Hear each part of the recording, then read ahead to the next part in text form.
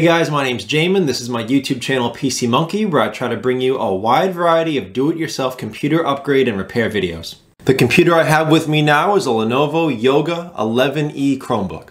In this video, I'll show you how to either replace your entire LCD assembly if you want to just take that off and replace it, or I'll also show you how to get into the LCD assembly and replace the actual LCD if the LCD is broken.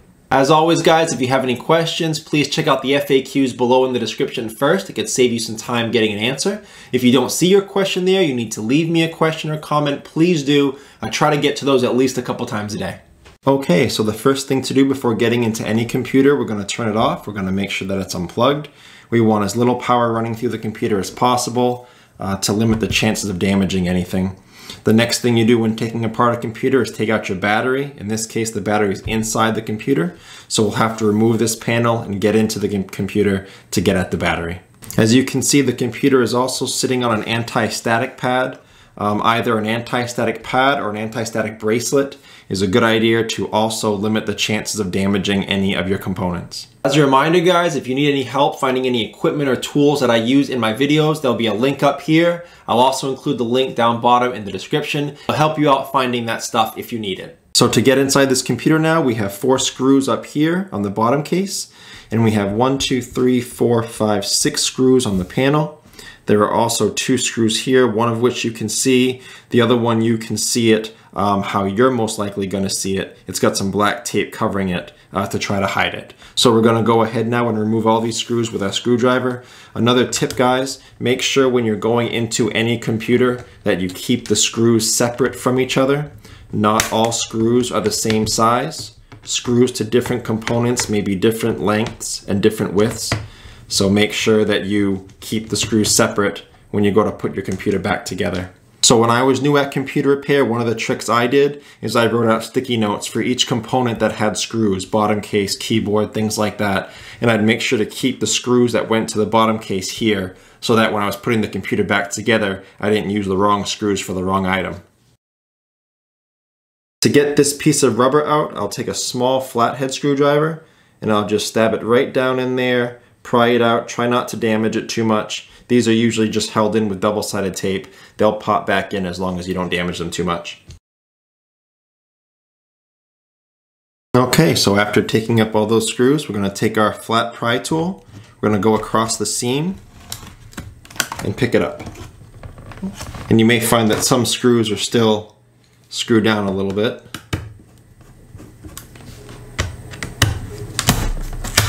There we go. And that comes off like that. So here now you have access to your battery and your Wi-Fi card. I'll zoom in so you can see the battery better. So your battery, it looks like, is held in by these 2 screws and then just a plug. So to take your battery out, we're just going to remove these 2 screws.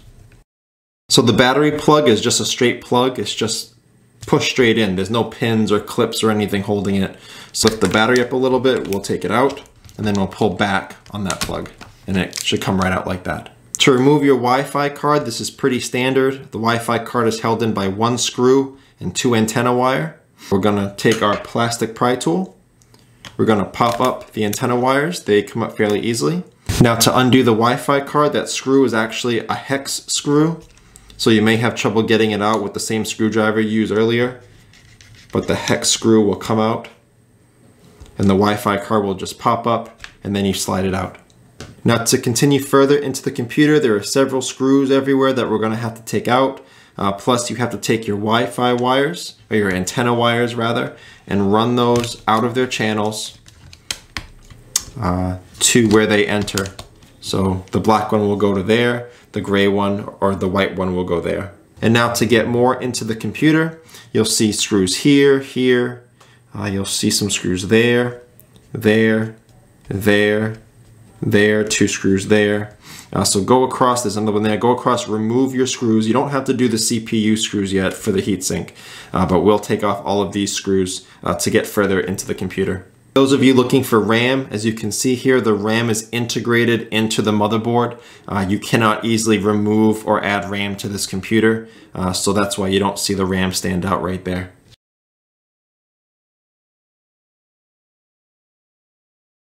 One thing to shout out, if you notice these screws here, they were wide and flat and silver.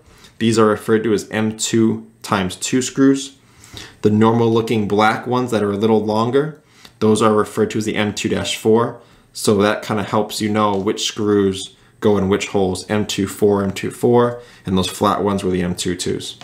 So now that all those screws are removed, we're gonna flip the computer over, open it up as much as we can. We're gonna now get at the keyboard. So to get at our keyboard, we're gonna take our flat metal pry tool. We're gonna go at the bottom and gently pry it up. As you can see, it comes up fairly easily, slides onto the front. So after it pops up, we'll take it out of the top and just spin it down nice and gently. And you'll see that the ribbon cable is connected to the motherboard here. I'll zoom in so I can show you how to take that off. Okay, so this is a very standard ribbon cable clip. It's got a black pin that's connected to the white port that the ribbon cable goes into. The black plastic pin or clasp folds down to hold the ribbon cable in and then pops up to release the ribbon cable. So we're going to take our plastic pry tool, the flat end, we're going to get underneath it and pop that clip up. And then this should slide right out. And then for safety, we're just going to pop that back down so it lies flat so it can't get caught on anything. So to now get further into our computer, before we can separate the palm rest and the bottom case, there's a few screws under the keyboard that we'll have to get at. Oh, actually there's 4. One there, there, there, and there. I'll go ahead and take those out now. Also, as you can see, there's a ribbon cable here that comes up over the panel and plugs in. We're going to separate that the same way we did the keyboard one. I take my plastic pry tool, put it underneath that clip, pop it up, so I can slide out the ribbon cable.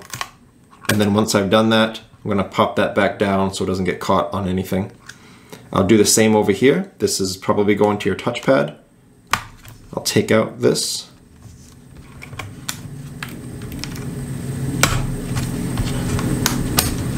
Put that back down again. And there's one last ribbon cable here, just in case. I'll take that up. You're always better safe than sorry. There's some black plastic tape there, so just keep that in mind. Pop that up, and now it's loose. So now that all 3 of those are out, I'm going to take my metal pry tool. I'm going to go around the seam of the palm rest and the bottom case and gently pry it up. So now to go around the seam, just pop it up like that. Be careful to not go too far in, as you could damage some components. Seems like that's pretty much up.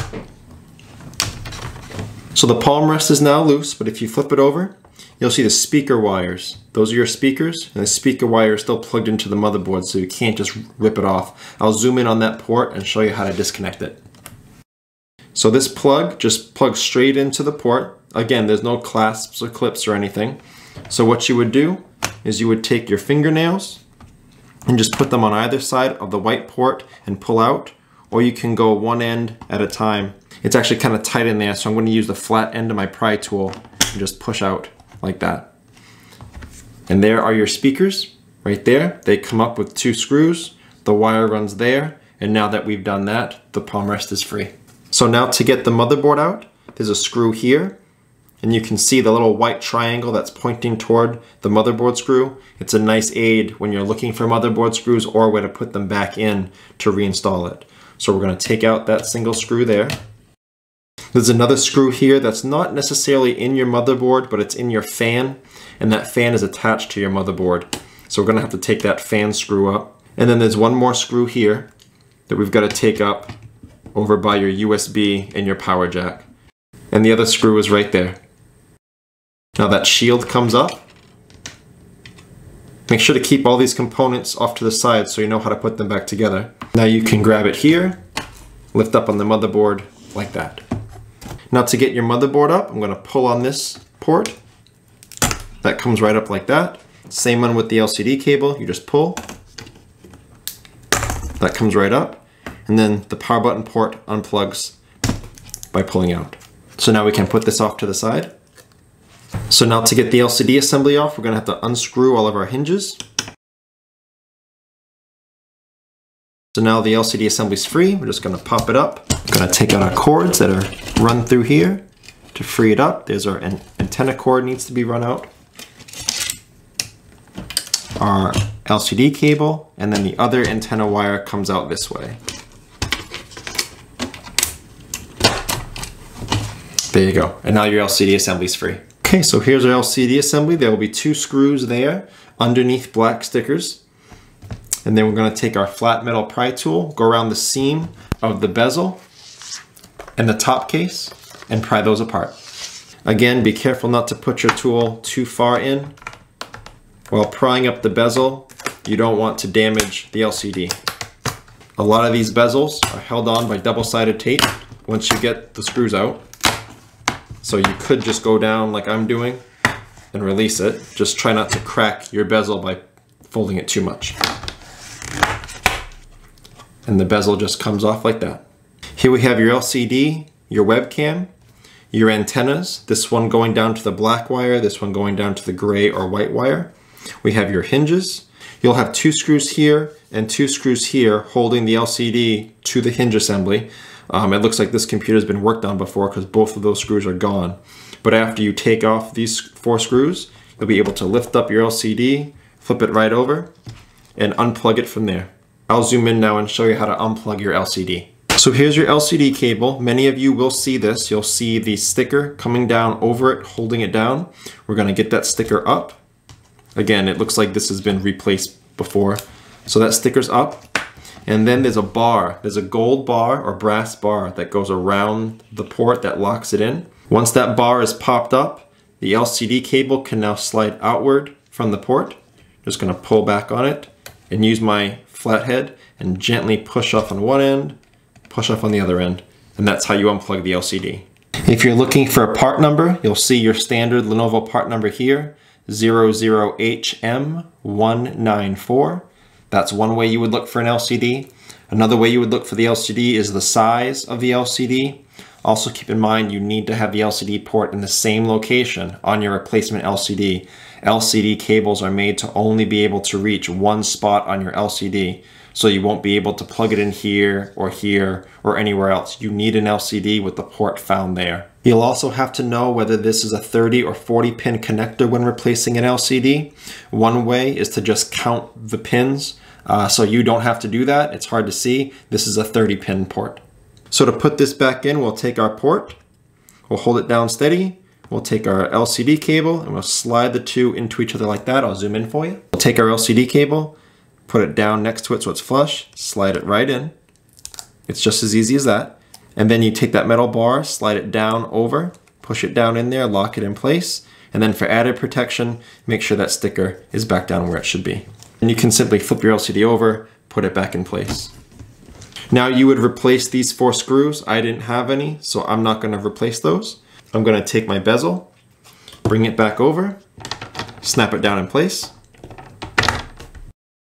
Then you would put these 2 screws back in. If you save those 2 black stickers, put those back. Again, my computer was already gone into and whoever did it didn't put these back, so I'm done, but you would put those screws back. Okay, so that's our video. Pretty simple operation if you know what you're getting into, if you have the right tools. Again, if you have any questions, check out the FAQs. If you need to leave me a question or comment, please do so. Thank you so much for watching, guys. I look forward to seeing you on my next video.